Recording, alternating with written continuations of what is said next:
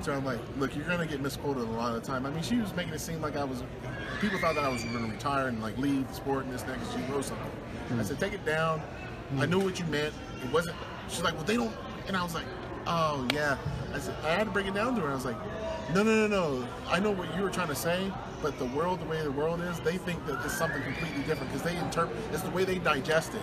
We were talking about it last night at the banquet when it was up. Yeah. It's how they digest it. Yeah.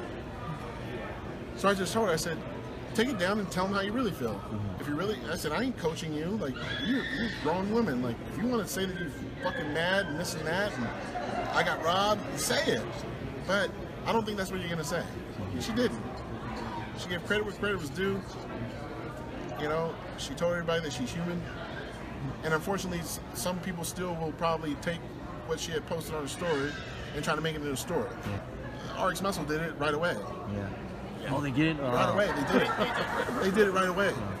And you know what? They're pissed because I didn't do an interview with them because Dave Palumbo asked me some very invasive questions that, I mean, he asked some really effed up stuff, man.